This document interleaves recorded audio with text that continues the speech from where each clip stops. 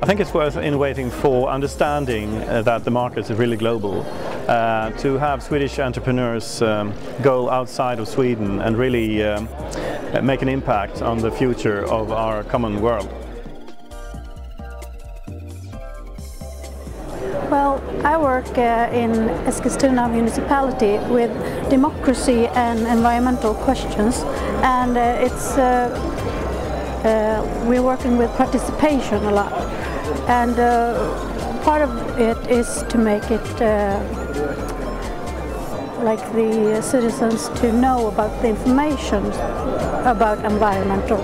And one thing is that it's not boring with the environmental issues.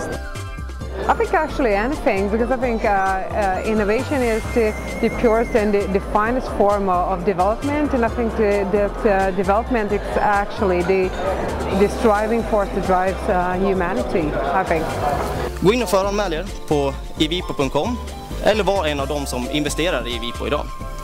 Om du inte gör det för miljöns skull, gör det för din egen. Tack!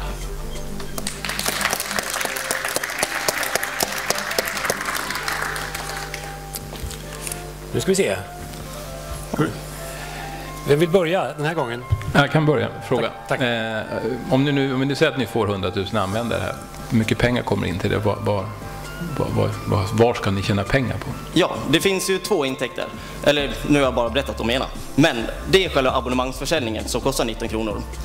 Av den så går det in ungefär mellan 20 och 30% som går in till Ivipo, som går vidare till investeringar i miljöteknik och projekt. Vid sidan av det här så kommer vi även att sälja tilläggstjänster. Det kan vara allt från rabatttjänster till andra tjänster som hjälper en att leva mer miljövänligt på roliga sätt och så vidare.